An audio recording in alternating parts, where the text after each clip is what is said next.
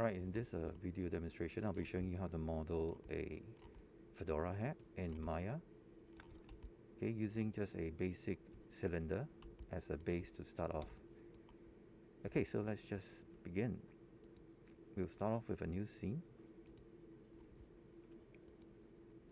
Okay, so make sure you set your project properly so that you're saving it to the correct folders. So we'll begin by creating a cylinder. So if you're not sure which are the shortcut keys that I'm pressing, please refer to these two boxes here. So holding down the shift right mouse click and then just slide over the cylinder. Now for the cylinder, we want to create a 8-sided cylinder. So go over to your channel box, okay, by clicking over here, and then click on the inputs polygon cylinder. Go over to the subdivision axis, click on the words highlighted here, move your cursor over here, middle mouse click and drag to the left until it goes down to 8, or you can manually key in number 8 here if you want. Next, we want to shift the pivot point down to the base of this cylinder. Okay, so to do that, you must press D.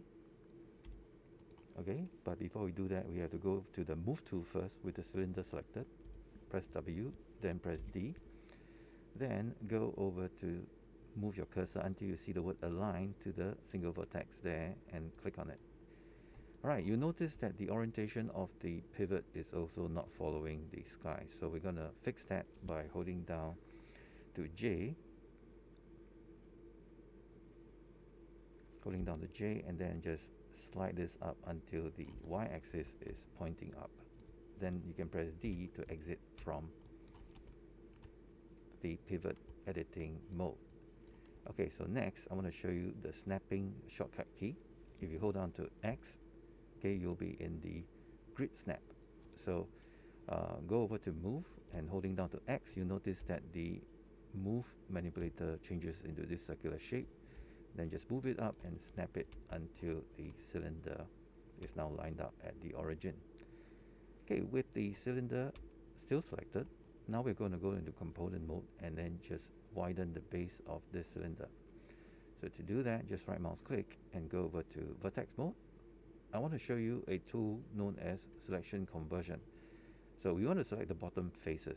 Rather than clicking on each individual faces one by one, you can click on a single vertex, holding down the control key, right mouse click, go to two faces and release.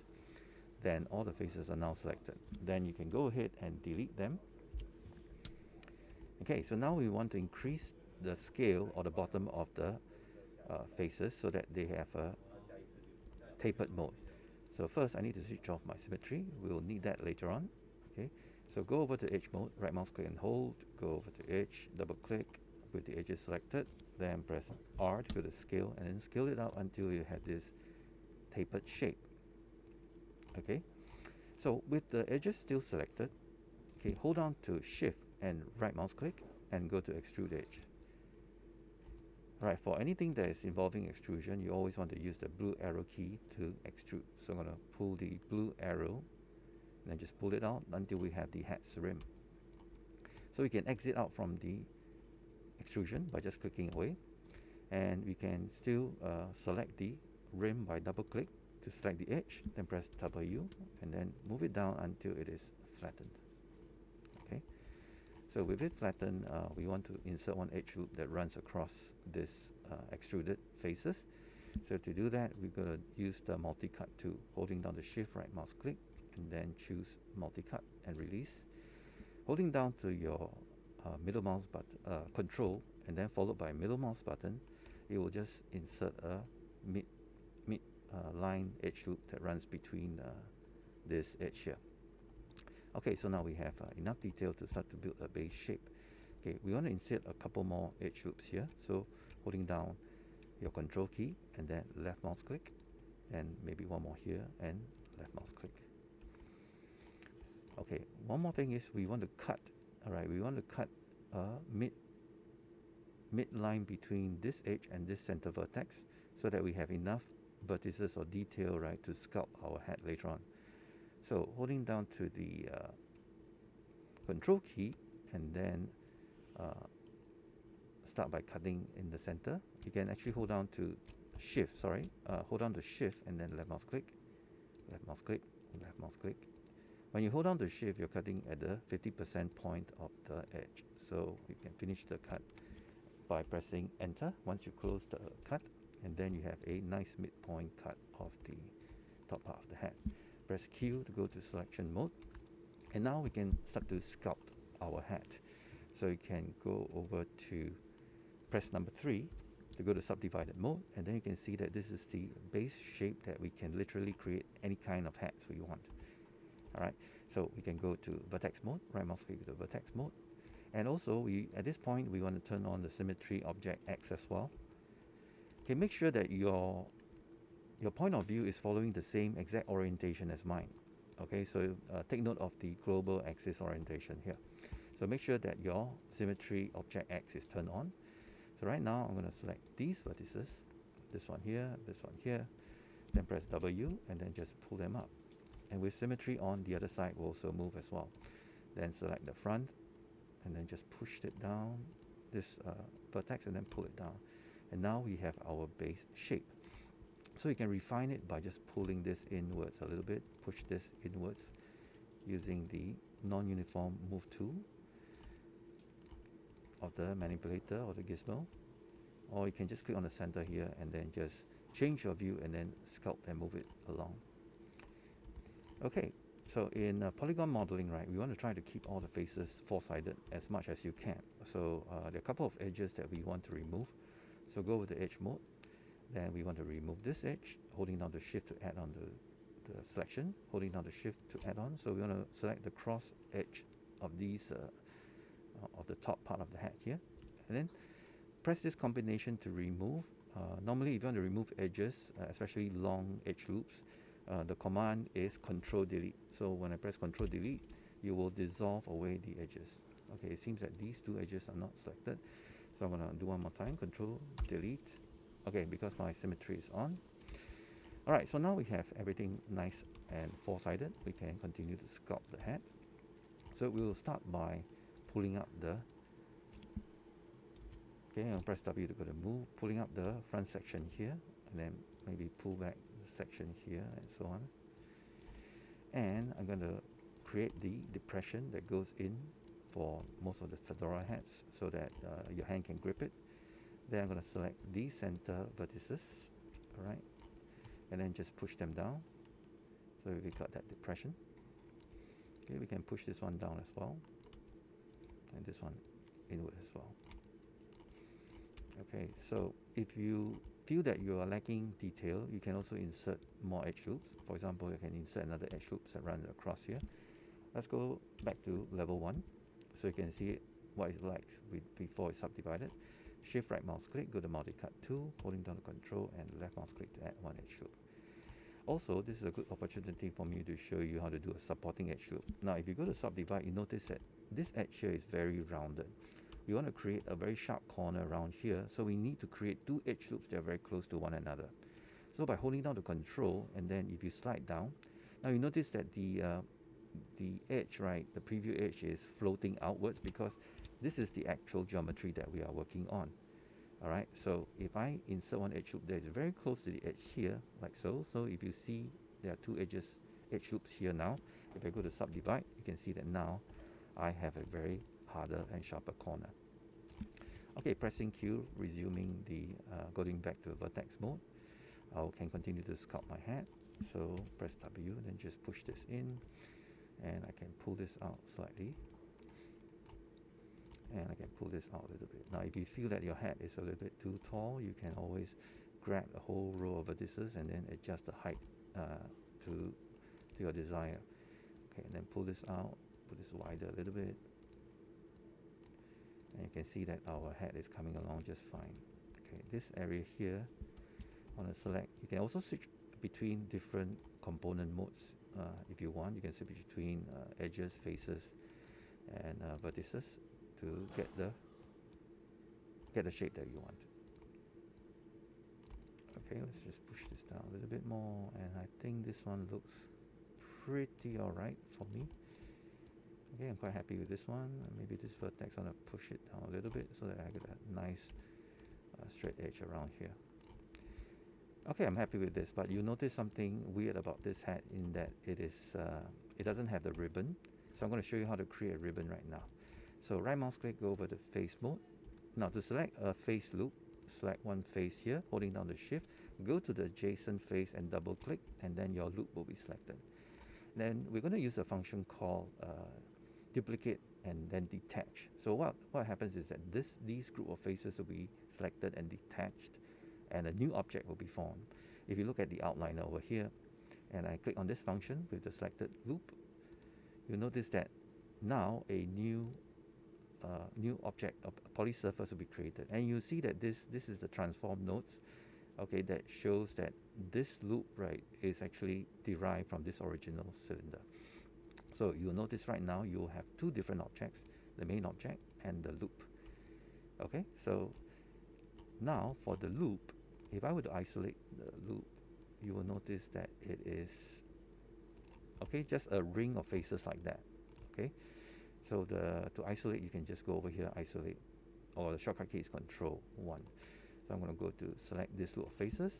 I want to give it some thickness, so you can press Control E, or for me, my favorite is still to shift right mouse click and extrude, then pull along the blue arrowhead, and I should have a thickness to this.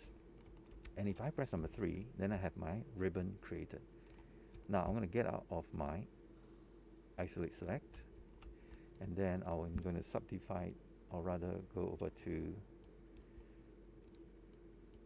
object mode, select this one, go to subdivide this, and then you can see we have our ribbon. Okay, but now our hat doesn't have any thickness to it. I'm going to temporarily turn off my symmetry, and then I'm going to do the same thing. I'm going to select all the faces, and I want to give it some thickness. So shift right mouse click, extrude face, and I'm going to extrude it negatively so that it goes downwards. Now when you extrude negatively, you create a what we call a negative face, and everything turns black. So if that happens to you, just need to select the entire object, go to mesh display, and then just hit reverse. Okay, so you should get back the gray hat. And now you notice the hat has some thickness to it. And in fact, if you press number 4 to go to wireframe mode, you'll notice that there's a nice thickness that runs around it. So of course, you can still refine this hat further. For example, if you need supporting edge loop around the corner here, if you go to level 1, I can show you to use a bevel tool. You can select this edge, shift select this edge, and then shift right mouse click and then bevel the edge to give it a supporting edge loop. And then if you press number 3, you'll notice that the top part here is now much more defined. Now of course you can do the bottom edge as well. Now at this point you can keep the ribbon separate, or you can join them both together. But while they're still separate, right, you can easily assign new materials to it. I'm going to assign a blend material. Okay, so you notice that we added a lot of edits to it. That's why you see a lot of these tabs here in the attributes editor. So if you want to go to the materials straight away, just right mouse click, go to material attributes one more time, and then you can see you're now in the materials editor. Go over to the color and then change it to a black ribbon. Now select the main hat, right mouse click, go and assign a favorite material, go to blend, go to color, just click on it, and maybe give it a gray color, or you can give it a white color, or even a yellow color.